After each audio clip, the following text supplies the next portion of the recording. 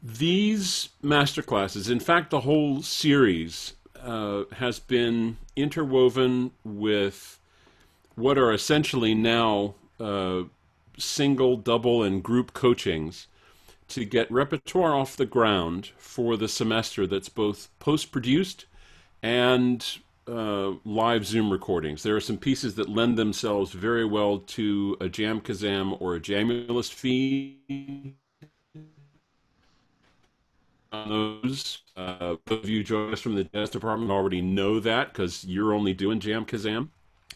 But in order to function in all of those places, the kinds of things that Professor Morelli is addressing over the course of these master classes are key skills that make functioning as an individual musician, whether it's you and 70 other people on a stage, or whether it's you and your USB microphone, whatever, and truly anything in between. These are foundational skills. And I don't want you to mistake the word foundational for either easy or small. These skills, when spun out, are some of the most complex things you will do as musicians. And if you get a good, solid start on them, that's the only reason to call them foundational, because you build on them every time you take out your instrument, every time you sing, every time you rosin up a bow and go into a coaching. They're special too in that it would be one thing if we were all sitting in Lefrak or in the rehearsal hall in sort of a masterclass situation. The advantage here, and I did a boatload of this during my doctorate, the advantage here is you are actually getting to sit in what is essentially a private broadcast. Frank Morelli is going to talk to you. Right now, I am talking to you. Yes, there are upwards of 35 other people on your Zoom screen, almost 40. But the immediacy and the intimacy of someone speaking to you about a skill, about your instrument, and especially about the context that lives in, is really a gift. And I've been thinking about that during this COVID tide. What other situation could we be in as musicians where you're getting outside feedback, you're getting outside coaching, but the only thing in the room with you is the sound you're making? That's a gold mine of feedback. So just wanted to plant those couple of seeds as I introduce a bassoonist who I have known about since I was an undergraduate at the University of Michigan, because when I flipped over the Deutsche Grammophon CD and looked at the name roster of the Orpheus Chamber Orchestra, I got to see a clarinet player that I knew lots about, and I got to see a violinist that I knew lots about. Who's this Frank Morelli guy? Holy crap, can he play? And I've been saying that since 1988. So it is a joy to be able to introduce someone, and I can't believe I can say this because we're on the same faculty now, my colleague, Frank Morelli. Good morning and welcome. Good morning. Thank you, thank you, thank you. Thank you, Mark. Thank you for those kind words, but also I really appreciate the introduction. I could not agree more with the way you were framing the situation, the fact that while you said these are foundational concepts, they are crucial and essential building blocks to your musicianship, to your ability to control your instrument, and to play in ensembles. And in fact, while they are foundational, and which is, it's a really great word for it, the foundation, they are things that I still think about and practice after all these years. They're not things that you check off the list, got through, math class this or theory class that. In fact, with theory, you build on it for the rest of your life. If you don't, and that's like with languages too. When I learned with math when I was in high school and realized I was better off in music than in engineering, if you don't keep following and getting, once you hit calculus, if you don't have it together, man, you're dead. So it's the same thing with this. It all starts with the sound. It all starts with breathing. Now, I also hoped, and I'm not sure who's here, but we're also recording these classes.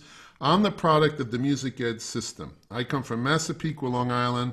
I was a sax player, and in high school they needed a bassoon player in the band. My parents were factory workers. They said, "The bassoon? What's that, Frankie?" And I brought home this old dusty instrument, and that changed, in essence, through a period of a series of remarkable circumstances. I ended up doing what I'm doing today. So as far as I'm concerned, music education is essential, not to produce professional musicians, but as an enrichment in our lives. I'm preaching to the choir because you all love music. You all know exactly what I'm talking about. And I also hope that music ed majors who are not wind players, as well as wind players, would watch this, would hear this, and please steal all these ideas to use in your own teaching. And of course, as my wonderful woodwind rep class, and I see my loyal subjects here in this class today, that these concepts are what I teach on the highest level to our really excellent advanced players, to more basic students. It is the way to play your instrument. All right, so we'll get right to work. I'm going to share the screen and put up, I made a slideshow. We'll find out about that, won't we? But, a PowerPoint, I should say. It's not really a slideshow. Here I am in front of the Taj Mahal. That would be a slideshow, I guess, right? But let me do this in probably the least efficient way, but I'm going to get it up here it comes. Okay, so the whole idea of this, right? Concepts and pedagogy, breathing, tone, production, and articulation. This is the beginning of about 9 master classes I'm going to do in the course of the semester. I'm starting out with a lot of blah, blah, blah, but I'm also hoping that we're going to do playing along the way. This is not all going to be about you having to listen to me talk. Although I'm sharing with you, first of all, well, let me go back to the curriculum. There's so many things I want to tell you and not enough time. The idea is the first 3 classes are on breathing, support, meaning how to make a sound, and then applying that to articulation. The next classes will be on the vocal idea, listening to the voice, learning from the voice, and then that will get more into the concepts of resonance, what to do with these skills that we've been working on, how to make a good sound, etc. Then, after that, we're going to talk about how to work on music you've played too many times, which is virtually every excerpt that you've worked on in your life, if you're anything like me, but I know it's the same for you. Now, it's how to break down music and learn it properly. And then finally, playing auditions. So there's an arc to these classes.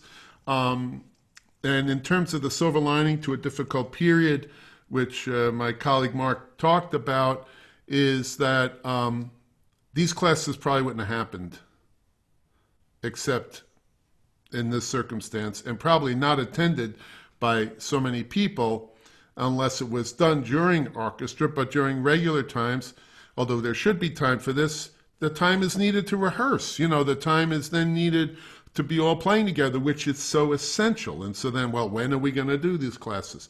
So in other words, this time I thought, brings the opportunity for me to share with you what I've learned I've been playing the bassoon about 55 years, let's say 50 years seriously anyway. And I had the good fortune, once I found my way, like I said, through a remarkable set of circumstances, to a man named Stephen Maxim, who was the first bassoon of the Metropolitan Opera from before World War II into the mid-70s. He was a great artist. He was an unbelievable teacher. And meeting up with him literally changed the course of my life, so I'm not going to give you that story. But he played at the Metropolitan, and he developed concepts essentially by studying the greatest singers in the 20th century, certainly up to the last 25 years, minus the last 25 years.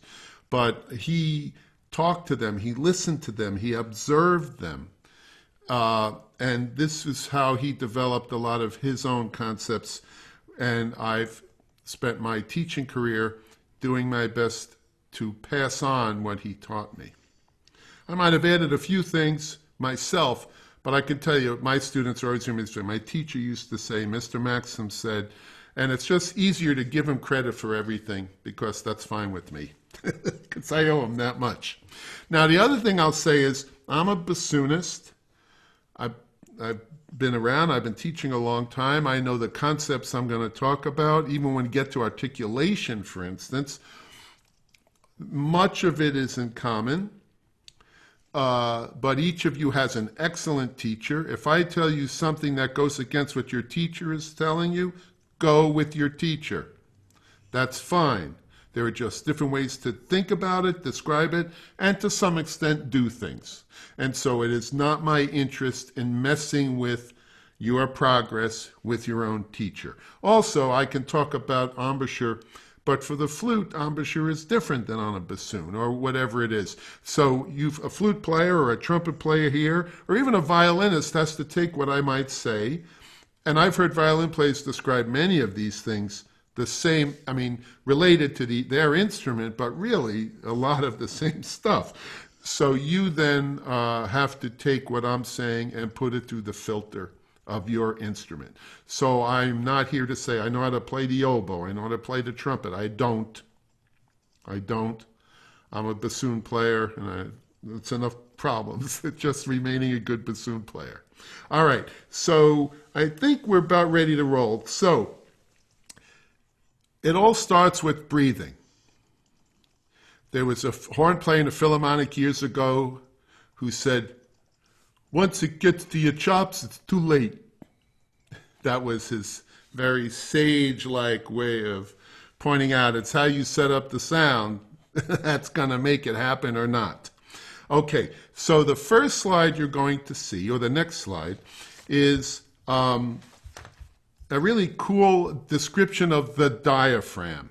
We only can breathe because our diaphragm moves up and down, and we'll get more into it, but this is so well described, it's better than me yammering about it in my own kind of amateurish way.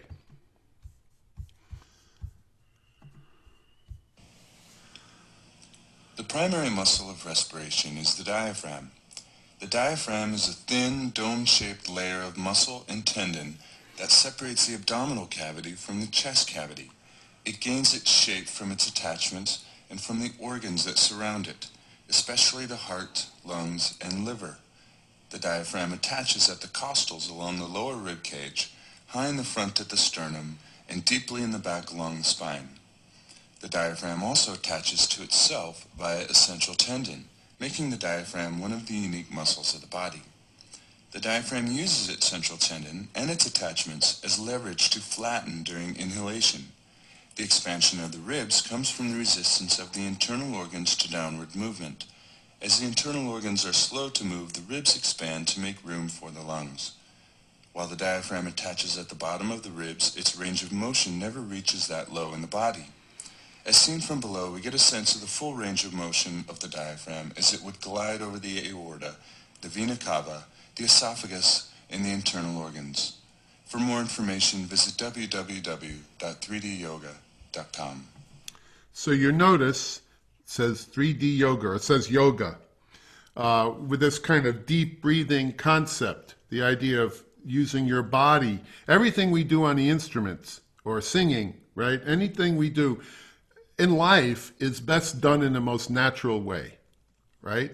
The more you go against the natural approach, the way your body would like to function, the way it's engineered, the more problems you get into, both in terms of efficiency and, heaven forbid, injury, right?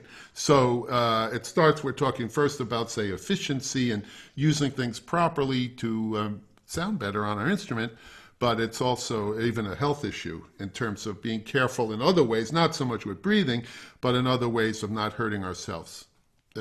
Okay, so you see that the diaphragm moving. I'm sure you've heard about that. Breathe into your diaphragm, all of that. The point of that is you see that diaphragm muscle move. When that diaphragm muscle moves, it moves your organs. He refers to that. He says the ribs begin to expand because as the diaphragm hits your stomach and liver or whatever it hits on the way down, it also opposes, there's an opposing force which encourages your ribs to expand and to, I think they raise up even, it just allows your lungs to expand better. So this whole idea of that we're mostly of what talking about breathing, inhaling efficiently, is to allow your diaphragm to do its natural work. Now, so this is now my teacher's teaching. And I realize I did not send along, but I will, articles he wrote over 50, 60 years ago now on breathing and support and all that. He wrote them for a magazine like back in the 1950s, Woodwind World or whatever. And so this is taken right from my teacher's teaching, Stephen Maxim. So the idea is that when we breathe, you're sitting in a chair right now listening to me. Maybe some of you are lying down. Stay awake now. But probably not standing. But if you're just breathing in a relaxed manner, or right now you're cycling just a little bit of air to keep, awake, not to faint. And in doing so, you would notice really only your tummy moves a little bit, right? That doesn't mean air is going into your stomach. We know that. What it means is your diaphragm is moving a little bit, and so your lungs can cycle air. We don't even perceive much movement in our chest because the amount of air needed to just keep recycling and keep us sitting in a chair, lying down, is minimal to keep the oxygen level and the carbon dioxide level the way it should be, the way our body wants it. So we only see larger movements either through physical activity, aerobic kind of activity, or in the case of wind players or anybody, wind players, we're doing it more because we need to get a good amount of air in order to play a consistent, long, good sound for a period of time. And we'll get further into that. So if you think of the chest breath, is that breath. Many of you have been told, probably everybody here, don't breathe into your chest, because when you do, it gets tight right away. You're told, breathe deeply, breathe into your abdomen, breathe into your diaphragm. What they're saying is, breathe into your torso, relax, breathe into your torso, which allows your diaphragm to move, finish the exhalation in your chest. And I'm going to demonstrate that now. So because of this I often would do lying on the floor. I would even bring a blanket or something in the first class and, call it like breathing 101, or remedial breathing for extra credit. It's good at the end of the semester. It could come in handy. So this is me. This was from the other day because I can't be running around and trying to do this live. So this will explain a short video.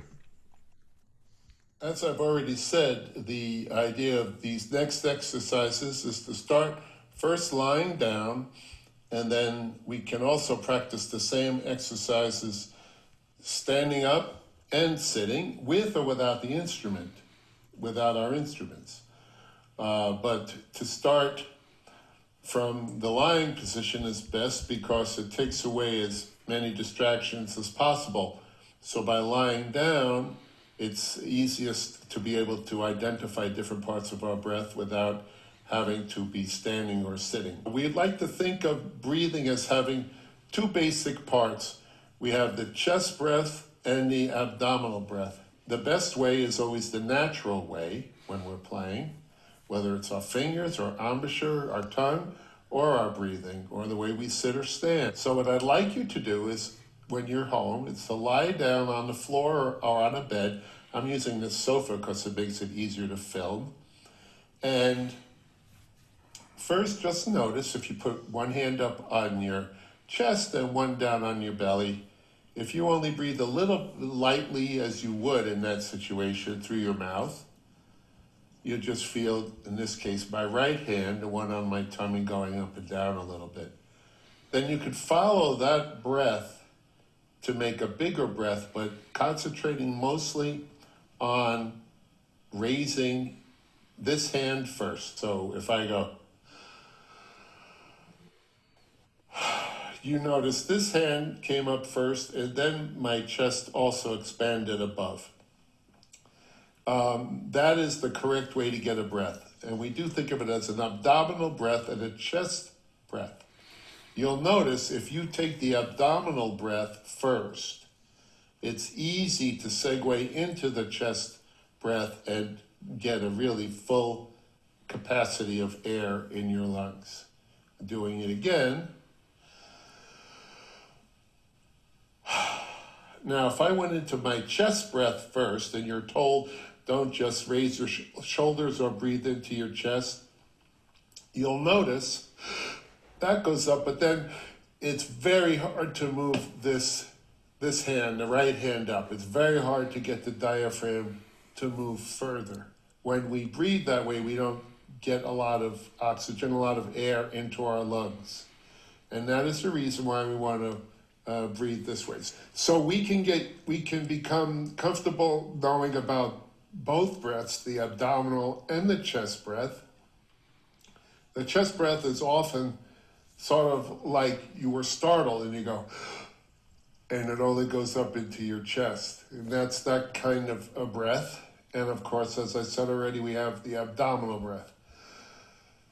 So get used to both, and then work on really expanding your belly and then going up into your chest as much as you can. And I'm sure you'll find that's much more air than you're used to getting. We'll learn a little bit later when we talk about support, how this proper breathing really sets us up better to get really in a good support position to make a good sound. As I've already said. Okay, so that was the easiest way to do that. The fact is, as I've already alluded to, I would suggest you try that lying down. The point of problem solving, any problem you work on, just to go step out tangentially to a little more philosophy of teaching or self-teaching, when you start to work on a problem, take the least challenging version of that. Start with the thing you feel most comfortable about, or the thing you feel you actually know how to do. Like if you lie down on a bed and just listening to music, you are very likely to breathe correctly. You're very likely to only move your belly a little bit to go right into what Mother Nature intended for you. And so that's why lying down is a good way to do it. Not trying to learn that while you're holding a bassoon or a flute or a fiddle, anything. So then I would suggest you stand up and try it. Try the same without your instrument, just standing comfortably. Then try it seated if the way you're going to perform. Try it seated. Then you can pick up your instrument and try it. I had a student years and years ago who was very tall, and we're going to get into this issue actually next. So maybe I'll hold that for 1 second, and then I'll talk to you about that. So I urge you to try that all 3 ways. And to the extent that these days, for instance, in teaching, as I've said to some of my own students, when I was a student, hands-on was acceptable. Whether it should have been or not, my teacher would be prodding me and pushing me in that, and then it was always meant in the very tasteful and clean way. There was nothing about that was untoward. But I could understand, and I embraced the whole idea that These days we respect people's space and person, and that's fine with me. So as teachers, you have to come up, and I've had to come up with new ways to explain stuff that I might have shown more physically, literally physically. And so this is a way, for instance, to work on this kind of breathing thing, and really each individual can work on it separately. And I mean, my teacher was teaching that back in the day when the hands-on thing was not an issue yet, and so that technique goes back beyond that, but before that. But it's good to be developing these kinds of concepts to teach. I mean, that's our obligation, to evolve with the demands of teaching as time goes on. Now, one thing you can do it even sitting down. There's feeling expansion in your lower back. When you get a breath, you want that breath, you're going to feel it mostly, as I said already, more in your, in your belly and your chest. But if you notice, if you just lean forward in your chairs now, or stood up and did it, if you lean over and then put your hands on your back, the small of your back, let's say on your waistline, just above your belt line, and you take a breath in, you'll start to feel a little bit. It's a little harder to do sitting down, but you'll feel a little bit of motion in your lower back, a little bit of expansion. Think of breathing in that way. It's very important, because that'll also come in handy for support as well. Okay, so in other words, we're setting up in a natural way, using that word, foundation, fundamental. We're building up from the bottom up. We're building solid bricks and building up. Here's another thing. How many people, well, of course, it's harder to get people to raise their hands at this point, but how many people have felt they were trying to make a good breath, but it was time to play in a sort of maybe pressure-filled situation, they couldn't get a good breath? Oh, me, I'm sure many other people. Now, here's a couple of reasons why. I want you to try this. First, I want you to just take a nice relaxed breath, just with your mouth open, just go, just like you're sighing because, will this guy ever stop talking? And then after you do that, now what I want you to do is flex your abdominal muscles. Make them tight, like maybe a brother or sister or someone was going to poke you in the belly, not in a malicious way, right? Tighten up your belly. Now take a breath, right? It's like, you can't get a good breath. True, right? You cannot get a good breath. Now, here's one that's pretty obvious. If you tense your stomach muscles, your stomach is not going to expand.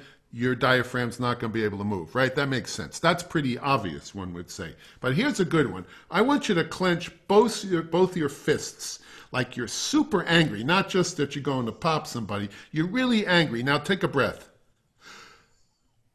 You notice the difference, right? You notice the difference. It's not as easy to get a breath. So that tells you that, pretty maybe your toes would be further away from your lungs than your hands, but it's harder to clench your toes. At least for me it is. Your hands are this far away, 3 feet from your lungs, or, 2.5 feet. You clench those hands, and breathing is affected. Tension affects your breathing. So here you are getting ready to play. You're tense, and then you feel like, I can't get a good breath, right? So easier said than done, but what you have to be able to do is say, relax, breathe, set, play, right? And we'll work more about that. Posture is another good example. Sometimes we sit and we want to sit up and proper. I want you all actually just sitting comfortably right now, just to review how a breath feels, because you haven't done one in at least 10 seconds or 5 seconds or so, is take a breath and feel just a comfortable breath, right? Now sit up super straight, curve your back, like you're really sitting up in a chair. Curve your back. Now take a breath. You get stuck almost immediately like you did when your tummy was tight, right? When your tummy muscles were being flexed. Now just imagine if you're flexing your stomach and sitting up like that at the same time. I'm going to play this, man. Here I go. And then no breathing, right? It was like you were, again, talking about like as kids, and we would wrestle, tussling with your brother or whatever it is, sister. grab you around around the chest, around the belly, and you say, "Let me go, I can't breathe," right? It's like you've kept someone from getting a good breath. So posture, the bottom two have more to do, say, with tension and, about getting a good breath. That way, the first one was more of a description of how to get a good breath. All these things could be taught to fourth graders if they're willing to listen. But that's the point. This is basic stuff for everyone. And I teach this to my students from 18 to 28 in terms of age, let's say. It's not meant as rudimentary. All right, so now we get on to breathing, exhalation. Excellent job of mastering inhalation, by the way, class. You did a great job. You're breathing like crazy. Now, exhalation. If you think of the clock face, if you think of breathing as a clock face, and one moment, please, as a clock face, and we think that we breathe in from 6 to 12, we breathe out from 12 to 6, right? The cycle of air, in and out. Now, I want you, if you take a breath and just let it go, I want you to fill up and then just let it go. What happens? Everyone try it. I mean, you know what happens, but go. The air comes out in a decrescendo, correct? You might say. You cannot, and I am an expert at the bassoon, I might say, 55 years of experience. If you play the bassoon that way,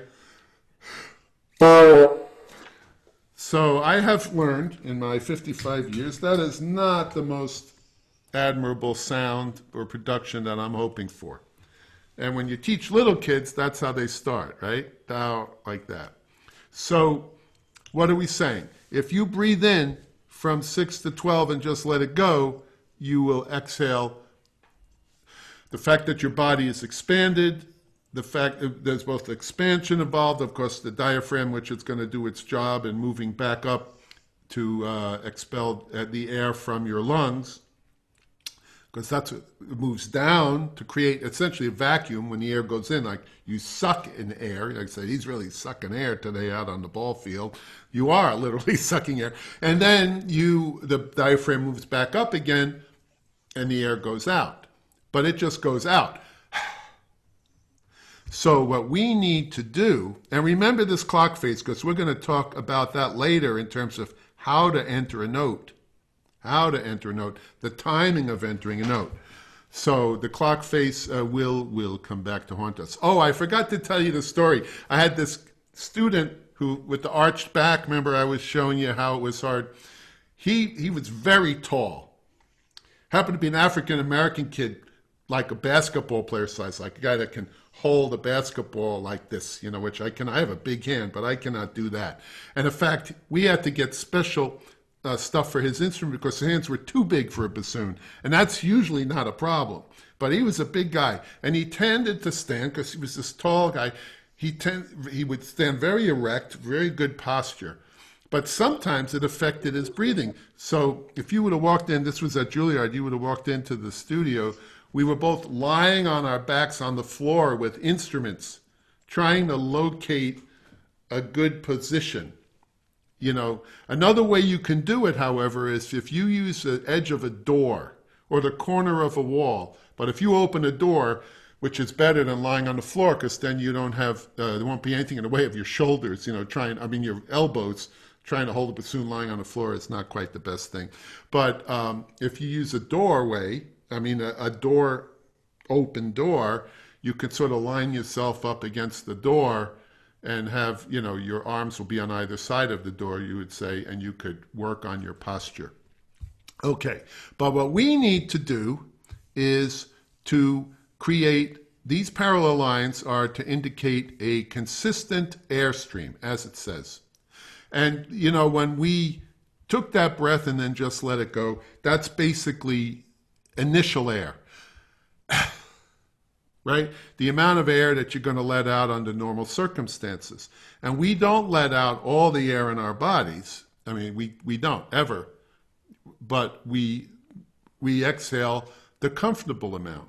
Like I said, if you're lying in bed or even now listening to me, the comfortable amount of air to recycle, in other words, to let out before you breathe in, is not that much. You're not trying to sustain a stream of air. You're just breathing.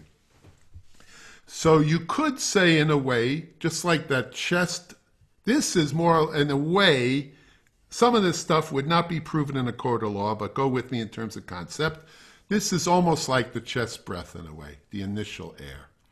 And then that reserve tank, you might argue, is like the lower air in your lungs. Because if you're pushing the air out from the bottom, the top stuff's going to go out first, right? So, and again, that's a very, very basic and could certainly, if there was a doctor in a room, be refuted, probably lickety-split. But it'll work for our purposes. We want a consistent, instead of sounding like I did when I picked up my bassoon, we want a consistent stream of air so that we can create a consistent tone on our instruments. Right? That's pretty obvious. So this picture, which comes again from my dear teacher, or this, not this particular one, but this concept, I think is a good way to describe the concept of you need to keep the air going. Now the next slide, the next one is far out. This is Sarah Willis, horn player from the Berlin Phil, and it's an MRI of her playing the instrument.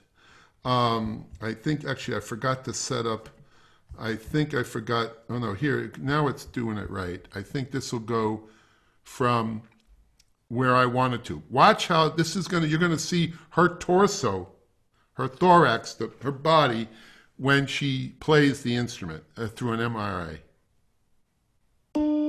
Here it comes.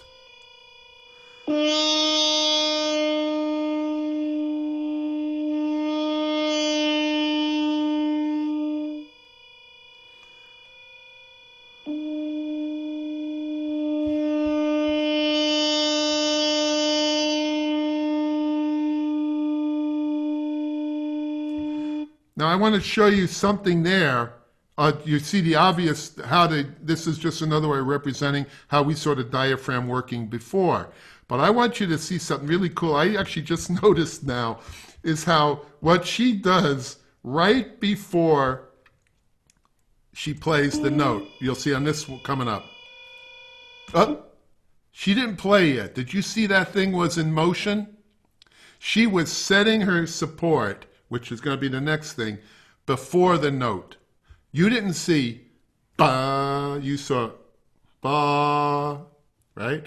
That will go along with the idea of breathing till 12, support till 1 or 2, and then play in terms of the clock face, right? This is, I love that. I didn't notice that before, but that's...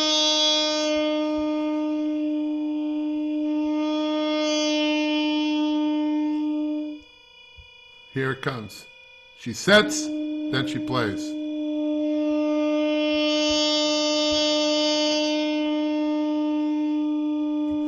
So I take it this is her front, this is her back. So we use these muscles to impact upon the diaphragm. It's doing its job, but she's working her back muscles, or actually 360 degrees of muscle, but a lot of it you feel is your lower back, which we're going to get into, and stomach. So that to me is such a graphic, as was that nice video we saw first of the importance of the diaphragm. Without having proper control of this, you can't play properly. It's just a fact. You just can't. You can get away with it, but you have to consider it. All right. Oh, I know. I'm doing the wrong one. Idiot. There we go. Now, on to the next. How to use the use of support to meet the instrument. Now, the use of support to meet the instrument is that meaning every note on our instrument has a resistance. So you saw the way she set her diaphragm just a little bit before she plays.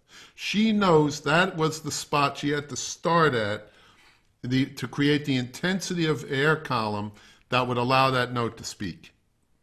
That is exactly what we do on each of our wind instruments, regardless of brass, woodwind, double reed, flute, And I'm sure it's the same in the violin of knowing exactly what level of pressure, what kind of contact to draw the bow to get a pure sound the way you want it, let alone, fingering for intonation and all that. Again, I'm not a string player, but that does make sense. And I know, and my teacher, who also had been a string player in high school way back when, he grew up on the Lower East Side when Stuyvesant High School was on the East Side instead of on the West Side. And in the 1920s or something like that, this would have been. But it's the violin. Often we even in wind playing, we talk about the concept of the bow. So these concepts do cross-pollinate in both directions. So I have a little video for you about this concept of why we want to be able to meet the resistance of each note. Where's my cursor? There it is.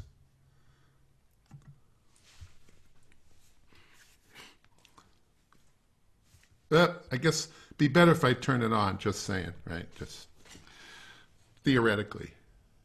A good way to explain to a student, or even for your own concept, of what it means to meet the resistance of the note, to be at the threshold of the resistance of any given note on the instrument, you can use some heavier object, like a piano.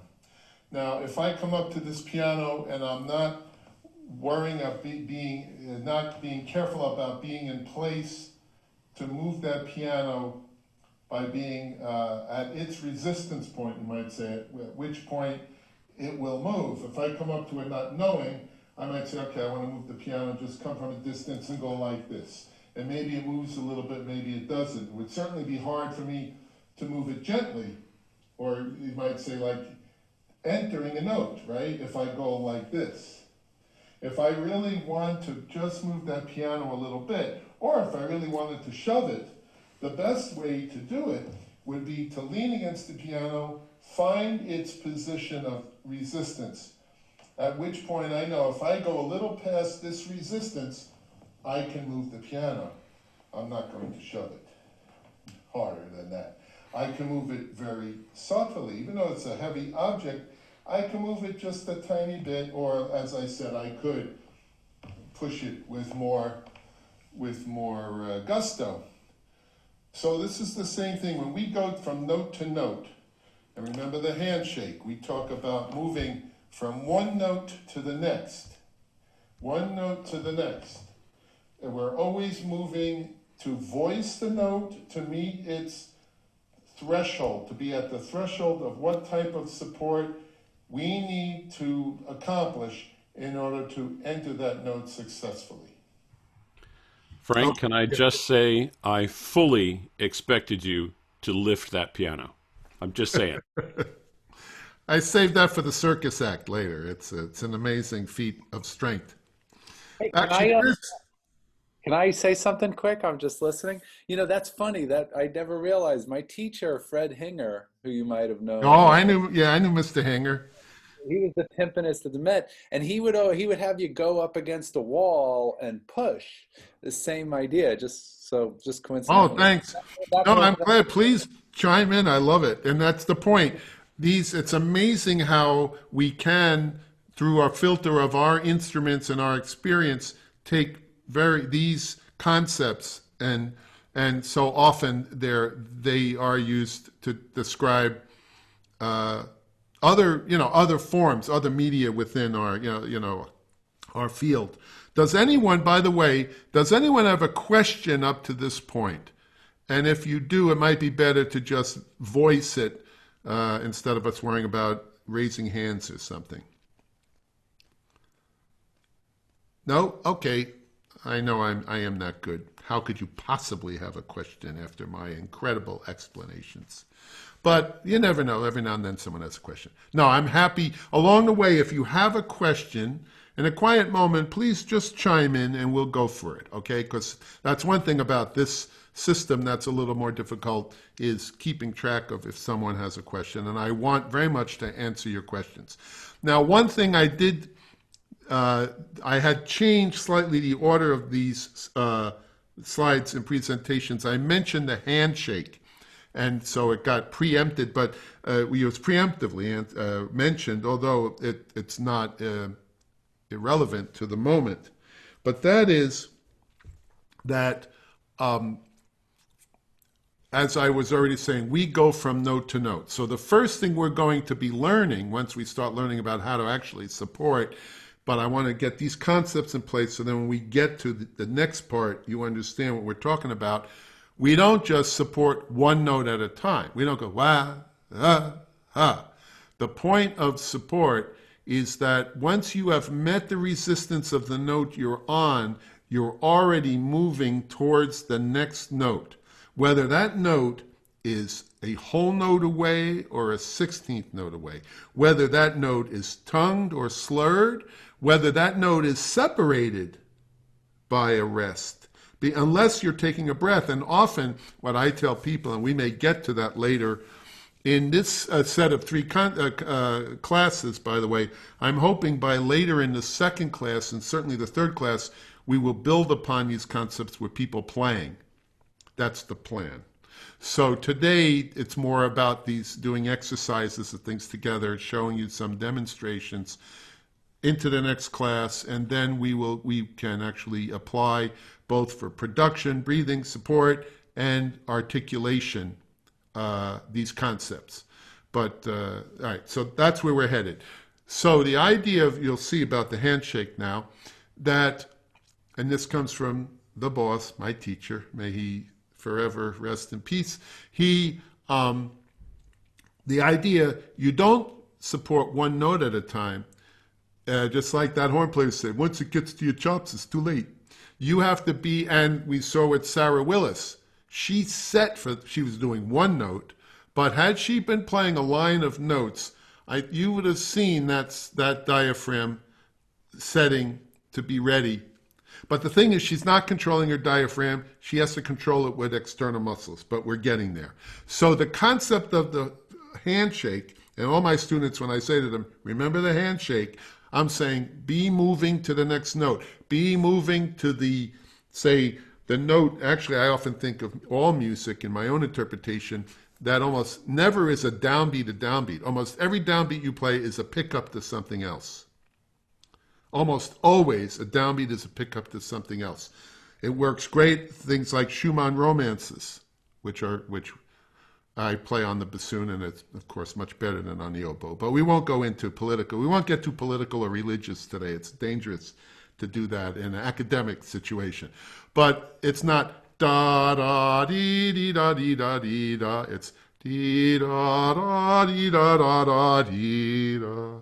Or bolero's not ba-da-da-da-da. It's dee-da-da-da-dee-da-da-dee-da-da. So the most important B flat, the really downbeat B flat, you might say, is the last one you play in that line at the beginning for bassoon. So you're always moving. And so here, with the help of Mrs. Morelli, you don't see her on camera because that would have cost me way too much money, union rules and all that. You'll see the handshake because you've never seen a handshake, so it's very important for you to. A handshake is a good way to have a concept of always moving your support. We don't play notes this way, ba, da, da, and just move to the next note in a jolt. Now, this time, Mrs. Morelli is going to put little weight behind, little resistance behind her hand. So when I start to sing this row of notes, ba, da, dee, da, da, and into the rest. I never stopped supporting or moving my support from one note to the next. A handshake is a good way... Oh, be quiet, Morelli. That's enough out of you. So, that's what we're talking about. We started by getting a good breath. How to get a good full breath. Now, the concept of the importance of support as it relates, one, to entering notes, the resistance of the note. And even the definition of a good or bad reed. If you're playing a low note on the bassoon and you're having trouble with that note coming out, it could be in your production. I mean, we're not looking for excuses, but if that reed is not set to accept, to respond at what is a reasonable level of support on my part to meet the resistance of the note on the instrument, then I have a problem. So that could be a reed problem. It certainly can be a technical problem. My own mechanics could be improved. So again, I'm not saying looking for, oh, it's always the reed. That was dangerous with my own teacher. These days we don't like play on each other's reeds as much. He would pick up my instrument with my reed on it and then do for me what I had just told him the reed was the problem, and then he'd say, all right, what's your next excuse? And now we ruled out that excuse. Let's get on. And in fact, there's a wonderful recording of one of my younger colleagues, Sue Heinemann, first bassoon in the National Symphony, who studied with Mr. Maxim. And one day she came in complaining about her reed, and he said he was older then. He'd say, and he talked to females this way, my dear, that's the cross you have to bear. And then instead of fixing the reed, they started working on support and all that and getting the sound together. And about 5 minutes later, he said to her, boy, that reed's playing a lot better now, isn't it? You know.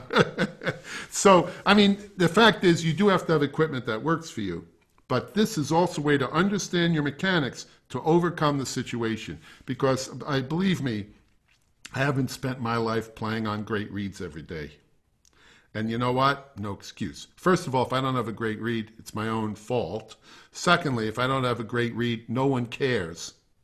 Do your job. No, you know, I mean, that's just how it is for all of us. Okay, so identifying support muscles. Now we're on to this slide. And exercise number 1 for everyone to do.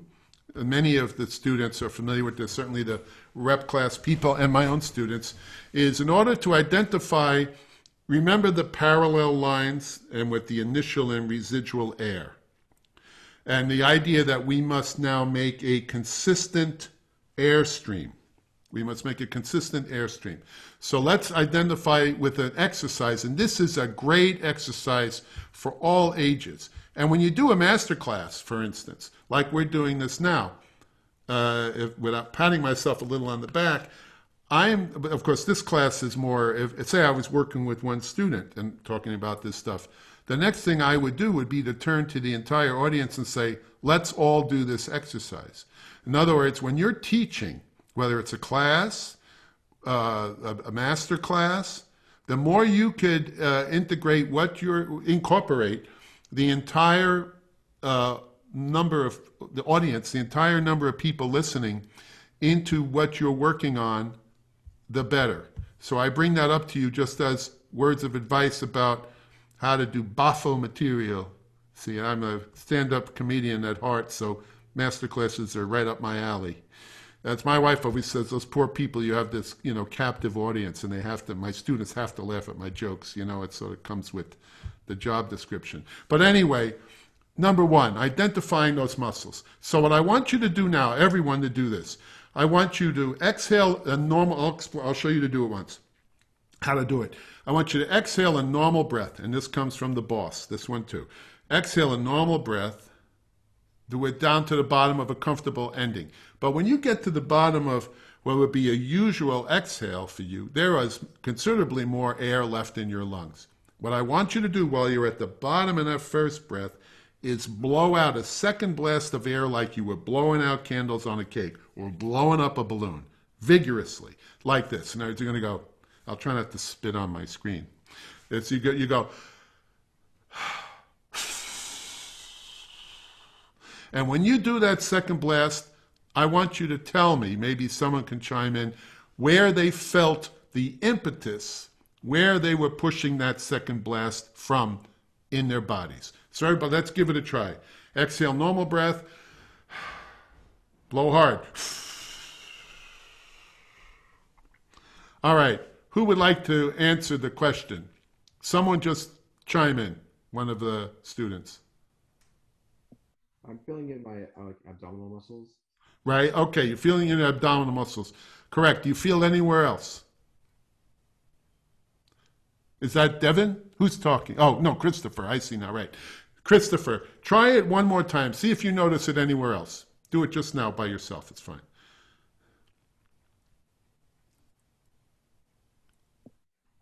I feel a little bit more right where my sort of my chest kind of meets my stomach. Yeah, Byron just said ribs, like right around my ribs, I guess, a little higher. Okay, that's okay. But the other place that, if you'll do it again, I want everyone to do it again, is your lower back. Remember, I was talking about the expansion of your lower back when we were breathing in.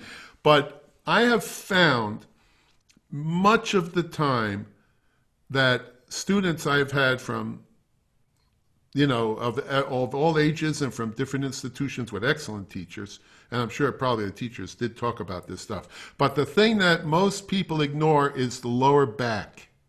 The lower back. To get a zingy sound on the instrument, to get the sound to really go, you need to use your lower back muscles. If you remember the horn player, did you see how her body went back together like that? Torso and, both front and back of her torso. And I'm sure a little bit from the sides too, but we were seeing that side slice, right? Like that. So, Christopher, try one more time and think about your lower back. See if it made a difference.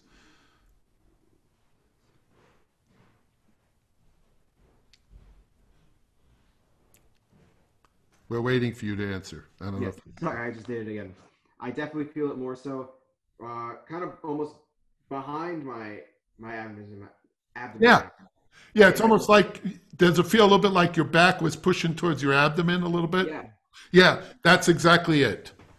That's exactly it. Because remember, all of the organs have been displaced somewhat. The diaphragm, which I did not say, is basically an involuntary muscle. The thing that controls, we can say, breathe in now, and so the diaphragm will move. Breathe out now. But we can't really affect how it works, like the muscle itself. You could just tell it to go. And if you're not paying attention, it perceives your brain, the monitor in your brain, whose brain, the blood level monitor in the brain says, time to breathe. So you breathe, right? So that's why it's involuntary in that regard, both in terms of doing it, that it is obviously to stay alive when you're asleep. Luckily, your brain doesn't go on vacation as far as breathing goes. And so the way we affect how the diaphragm moves to create the proper support is with the muscles of the torso, of the thorax. And basically 360 degrees of muscle from the abdomen all the way around. Be careful if you get too much up here, because just like if I'm talking this way using lower muscles, as soon as I start to go up here, you hear it in my voice, you'll hear it on your instrument. If anyone's answer might have been, or if you find someone who says, I felt it from here, like a wheeze, that is not the way to support properly. And then, you have to work very hard to get them to lean into their belly. We'll talk about that next. So rely on the flexing of the abdominal muscles, the use of the lower back muscles, so that it goes. In essence, like the piston on an engine works, you don't want to push the air out of your lungs by pushing down and then up. The efficient way is, you might say, the diaphragm. As you see the way it works like a piston, right? It pulls in just like a piston works. When a diaphragm goes down, it pulls the gas into the piston.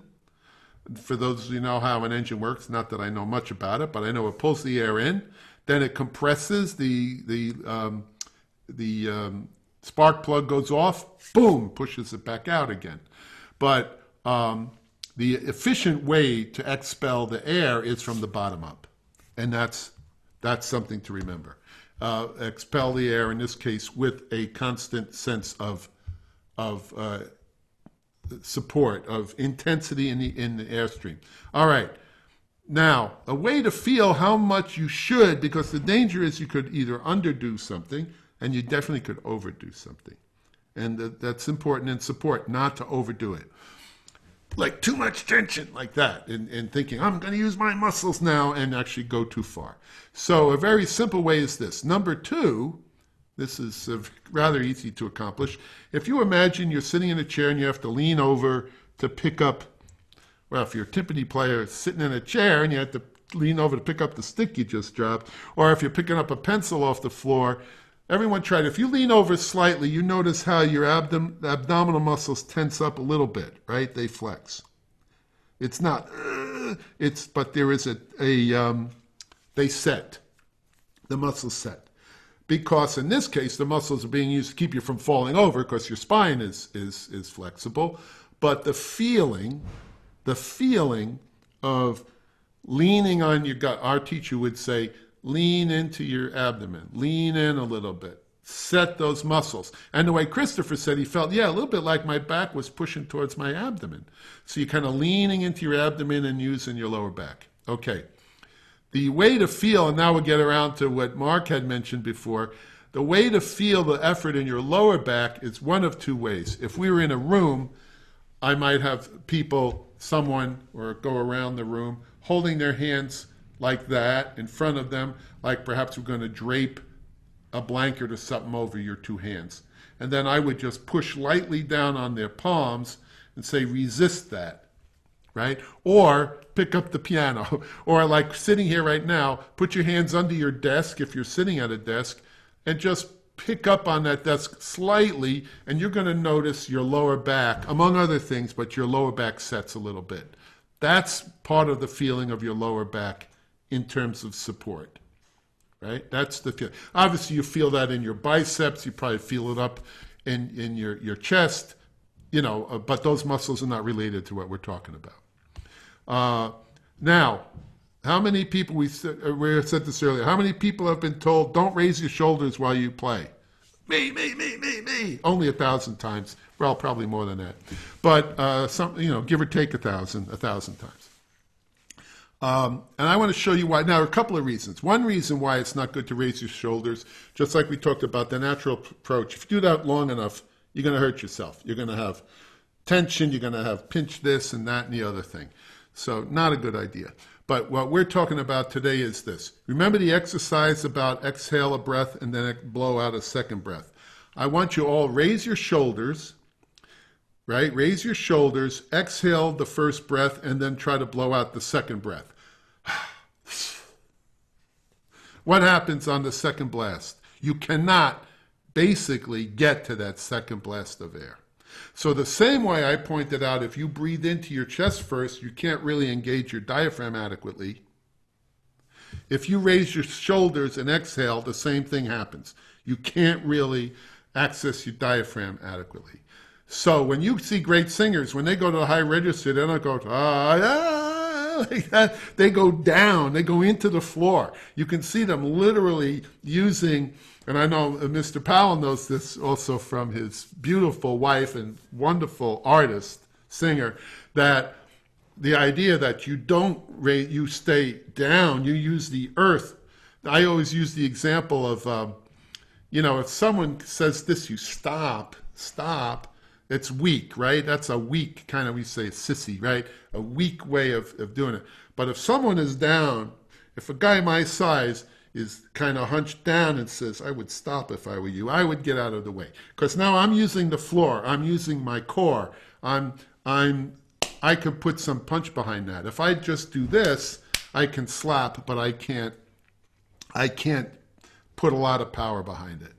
Don't raise your shoulders. And then the concept of the handshake, that you're doing all of this stuff and moving from note to note. So, which we already covered. Like I said, I slightly changed around the order of these two. I think makes more sense. There are different ways of going about it and what to cover next. So, we already did number 5. Been there, done that. I even have the t-shirt for that one. All right. So now we're down really to the last part for today. And that is, and setting up next week. And that was the plan, so I'm doing well time-wise. And that is, each note has resistance. We've agreed to that. How do you find it? And the way you find it on wind instruments is to first start it without using your tongue. Just using support. And it's good to do this with the tuner on to make sure you're doing it in tune. And we will go on. I forget what how the next slide is set up. Right. And I'll say this for today, but we'll get into this next week. And that's what the point of this is. And this comes from the boss. A few years ago, I did, actually a number out in California, about 5 years ago, 4 or 5 years ago, for one of the International Double Reed Society conferences, I did a masterclass. My teacher used to say, and I polled all my colleagues, all my old school buddies, and before me and since, what were your favorite? His name was Maxim, Stephen Maxim, which was shortened from a Ukrainian like Maximchu or something, but Maxim was his name. And the term maxims, a saying, right? So they were maxims. And one of the most favorite that people were writing to me to say, oh, Frank, don't forget 95% of articulation is tone production. And the other one was support shrinks intervals, the handshake. If you support from note to note, notes that are seemingly far away are right next to each other. If you don't support and set the next note, they remain far away. Those were two favorites of himself. But to go back here,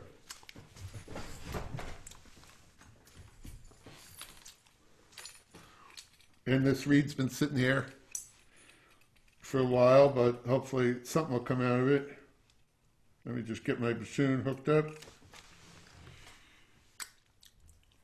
Now, just like I said earlier, when you work on a technique, always start with the easiest way of doing it, the one that has the least amount of other challenges.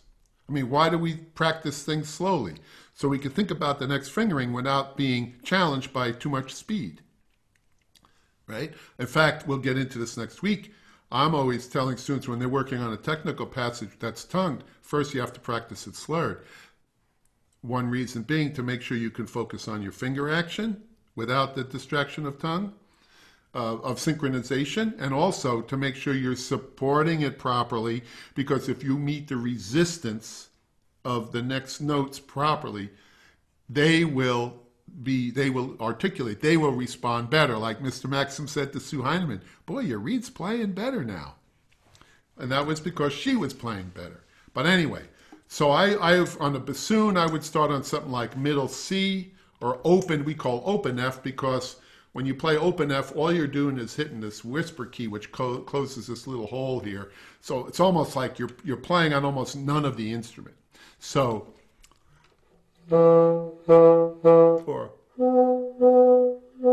that's middle C. The middle C, for us, it's our third C already, but for the piano, it's middle C. Now, so the idea is, what I want you to do for next week is think about this concept. And what you want to do is see, you don't want to practice, and I use now the term, I stopped using the term breath attack, because breath attack can imply, and little kids,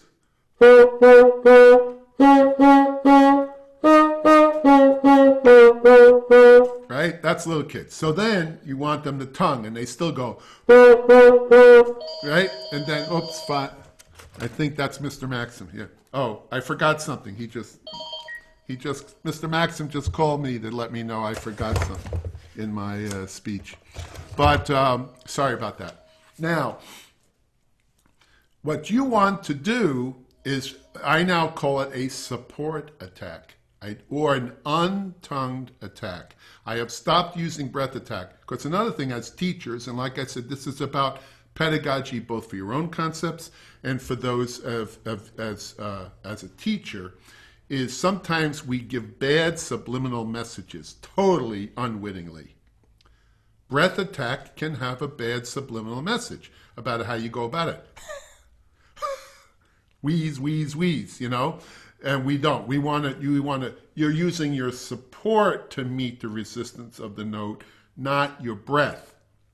Now they go together, I understand, but you have to be able to distinguish in your mind between support, the muscles we're using, and how much air is going through the instrument. Because if anything, I use more support when I'm playing more softly than when I'm playing louder.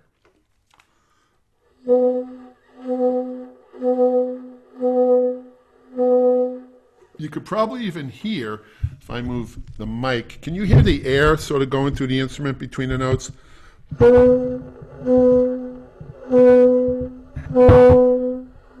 Good. The reason for that is I'm trying to establish not how much air it takes to get through, how much support it takes. And by keeping the air going between the notes means I'm not stopping notes with my tongue or my throat or anywhere up or down the pike, right? And then once you practice that, and I learned this, one person I learned this from, I think, although I don't know if he did it untongued or not. I don't remember if I asked him. It's Professor Jolly, because I know him for a long time and been on the road with him. And Professor Jolly will practice, like, you know, a high note on the horn, whatever, but like,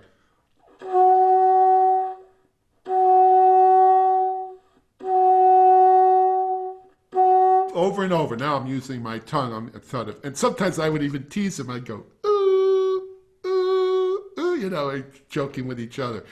But that's why he plays so great. He would focus. He still does. And I'm sure he has you students doing this in the brass family on finding exactly the entry point of that note.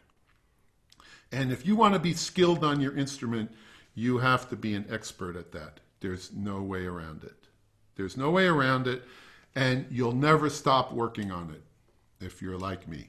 You'll never, if you want to, I mean, assuming you want to still play well, you'll never stop working on it. So the idea is you're finding both the physical position where the note speaks. Now, if I don't get there, it's right? It'd be like I was supporting too low where the note started to speak, but it was flat. That's a whole nother thing about tone production we're not getting into today. I mean, there are many, many topics we could cover in this whole area. And the other thing, if you can see, I'm wearing this black shirt, that I often see when people try this, is they come at each note separately. That's what I was saying about the air leaking. They go like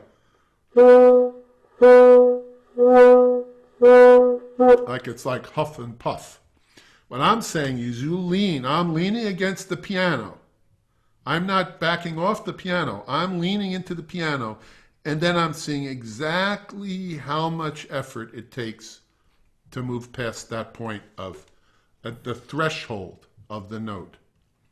And you have to know that. You have to be an expert about that on every note on your instrument. If you want to really be a top player, there's no way around it. It's just a fact. And I don't care what kind of playing you do, it's always a good idea if you want to have total control of your instrument. And it takes, just like working on intonation, which we're not even going to get into in this cycle of classes, but all of this leads, all of this syllabus leads to all of these other areas of tone production, of intonation. And why do we do all of this? It may be a lot of, a little bit of analytical blah, blah, blah, so that we can ultimately forget about it, transcend it, and make music. That's why we do this. It's not just to prove I can tongue fast or finger fast or go high, go low. It's about making music. But in order to make music on the level you would aspire to and that I aspire to, we all aspire to, you have to have this level of control of your instrument and knowledge of your instrument. So for this week, and you can try it on notes that are comical, trying without using your tongue.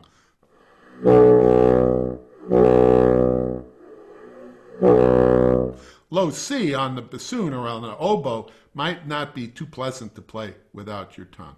But the point is, you can it's almost like super ab crunches, find how much it would take to get that note to speak without the tongue, if you can get it to. And sometimes if the reed is loose enough, you get lucky and one will come out. But that's not the point. The point is finding the threshold, not the note speaking perfectly on a low C, 2 octaves below the other note.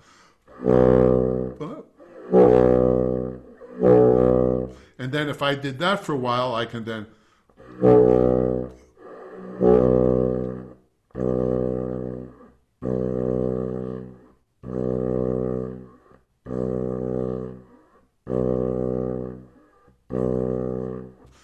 again, you hear the air going through in between. And when I would play, the most important part in the introduction to Traviata, the bassoon part,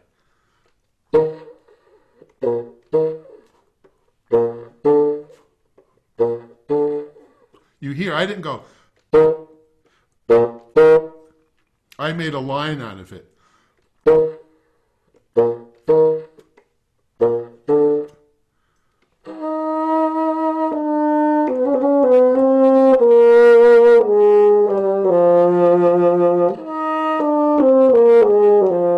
The tune in the beginning of Traviata.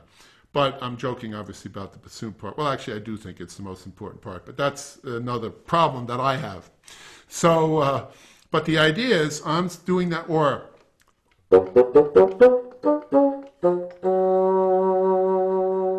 I'm thinking that as one line as if I'm going.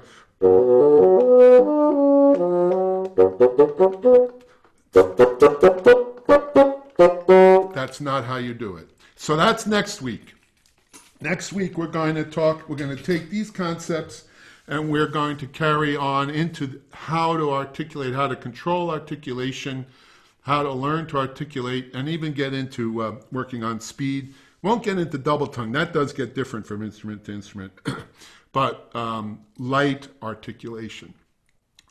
We're going to stop now, but does anyone have any questions first? Or observations from my dear colleagues? I'm happy to hear. No, just it's amazing how many things are, are things that I talk about, even though the instruments are so different. But I guess that's not crazy in itself. Yeah, well, I remember you saying that because Keith Underwood is a real guru on this stuff. My thing isn't quite as, I think, fancy as his, and he's great. He really knows his stuff. And he's a wonderful flute teacher and player and pedagogue in the area of breathing.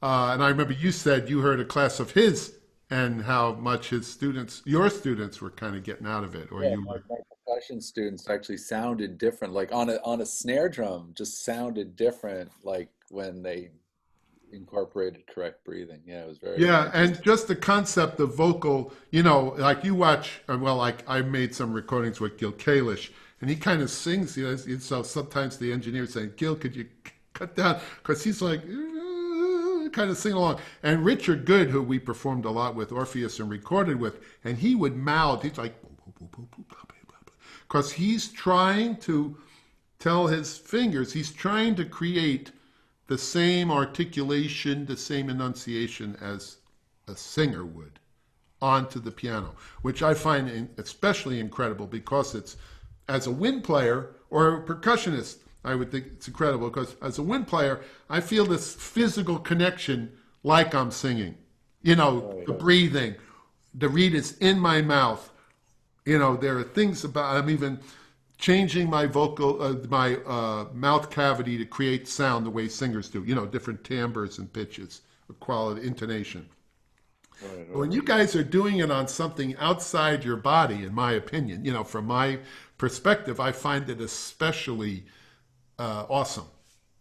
Like when you hear a pianist create a liquid line, and you think, God, that sounds like they were just like almost glissing from note to note on a violin.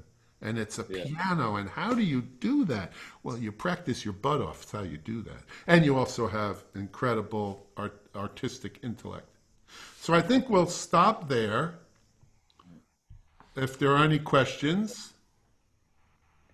Then I'm here at school, everybody. So waiting to see people walk in. So have a good day on the rest of your classes. And that was great. Thanks, Mark. And many thanks. This was a terrific presentation. There will be multiple ways to get to the recording of this presentation as well. You'll be able to get it via a YouTube link on the Copeland School website. So use it as the resource it is. It makes a phenomenal reference book once it is up on the channel. And I'll see my wind class this afternoon, so we could continue with these concepts, which have heard from me on and off over this last couple of semesters.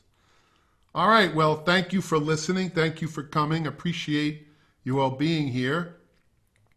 And if you have any questions, you could always reach me. All right.